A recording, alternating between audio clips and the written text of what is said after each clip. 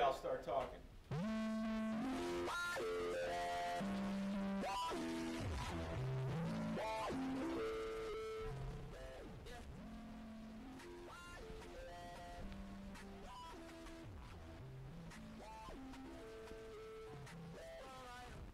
Good morning, Niskuna High School, live from the TV studio. Would you please stand for the pledge? I pledge allegiance to the flag of the United States of America and to the republic for which it stands, one nation, under God, indivisible, with liberty and justice for all. Good morning. Here are the morning announcements. Attention all students. On Monday, we'll begin a new process to sign students in who are arriving to school late. This will be done electronically, and each student will be printed a pass to give to their teacher. Any student who arrives late without a note will automatically be issued a detention slip by the new system. Any students parked in the senior lot without a valid permit, you must move your vehicles immediately. Again, this will be our final notice of warning.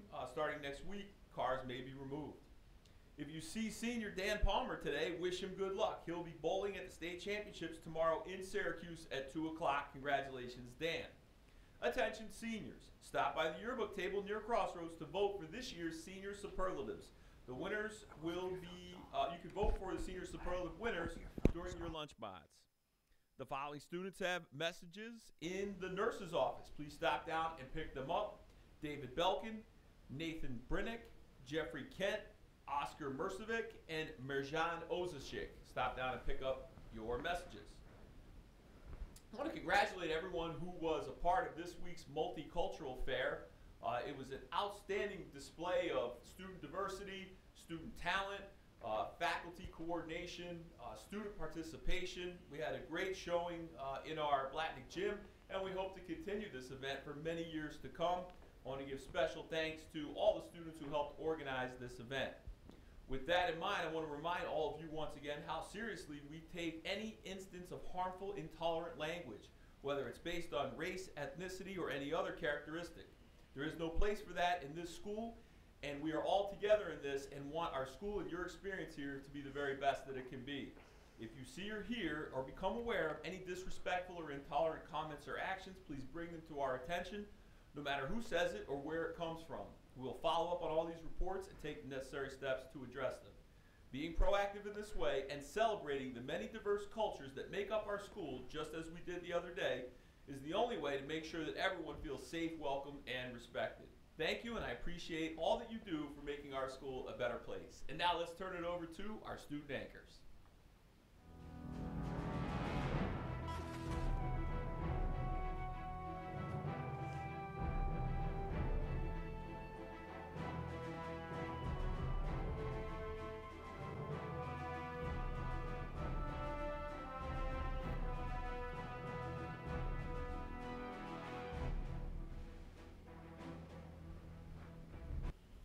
Good morning, Niskuna, and thanks, Principal Rickert. Today's Friday, March 8th. I'm Brian. And I'm Evelyn. Here's what's making news around the school. First up, in case you missed it, this week is World Language Week. We've had tongue twisters and trivia around the school, and special books from world authors in the library. Today, we want to close things out with a funny clip from Senora Gardner's Spanish 1 class, as they have some fun. Okay, quiet. Yeah. C2. Yo no fui. Entonces, ¿quién? Marcus robó pan en la casa de San Juan. ¿Quién, yo? C2. Yo no fui. Entonces, ¿quién? Jason. Robó pan en la casa de San Juan. ¿Quién, yo? C2. Yo no fui. Entonces, ¿quién? Addie. Addie robó pan en la casa de San Juan. ¿Quién, yo? C2. Yo no fui. Entonces, ¿quién? Isabel. Isabel robó pan en la casa de San Juan. ¿Quién, yo? C2. Yo no fui. Entonces, ¿quién? Fui yo. Sounds so fun. So, Evelyn, who had the bread? I don't know. Anyway, today's the final day of World Language Week, and today's Spanish Day. So, try to figure out the trivia and tongue twisters that you see in the halls and on the TVs around the school. Have some fun and enjoy learning something. Creative Writing Club is once again holding its coffee house-style Java Jive in May. Creative Writing is sending this reminder about Java Jive. Roll the clip.